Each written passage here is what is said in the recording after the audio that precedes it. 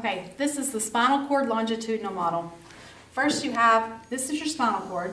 The spinal cord ends down here at the conus medullaris. Notice that it is about L2. This right here, these are your ribs. So this would be your vertebra L1 and this would be vertebra L2. So you can see the spinal cord ends here. You have spinal nerves that are inferior to the spinal cord that stay within the vertebra, and that's called your caudal equina. It's supposed to look like a horse's tail. Caudal equina is all of these string-like structures here. They're all spinal nerves. Okay, the spinal nerves and the spinal cord are all going to be attached down here to your coccyx bone, and that is your filum terminale. Down here at the coccyx bone, your spinal cord has a lot of connective tissue to hold it in place, and it's connected here at your coccyx bone by the filum terminale. Okay. These spinal nerves are going to come off. They pass through the intervertebral foramen, and sometimes they're going to share information with each other, and they're going to form a plexus. If you notice, this one right here comes down, and it meets with the nerve that came out inferior to it, and then it actually looks like it serves as one nerve. These nerves right here are all going to go to the arm, and they make up the brachial plexus.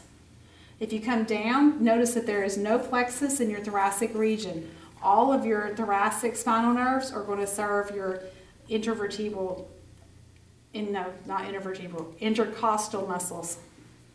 Okay, come down and you can see your lumbar region, and they start braiding together. And right in here is a real thick braid here, so this is your lumbar plexus. Come down, they have 1, 2, 3, 4, 5, so this is lumbar number 5, and you have your sacral region here. Let me turn it to the side just a tad. You can see your sacral nerves come out, and they are going to form a plexus, and that's called your sacral plexus. So what do you have on this model? You have the brachial plexus, lumbar plexus, sacral plexus, the spinal cord here, and it ends at L2 with the conus medullaris. You have the caudal equina that are going to stay within the vertebra.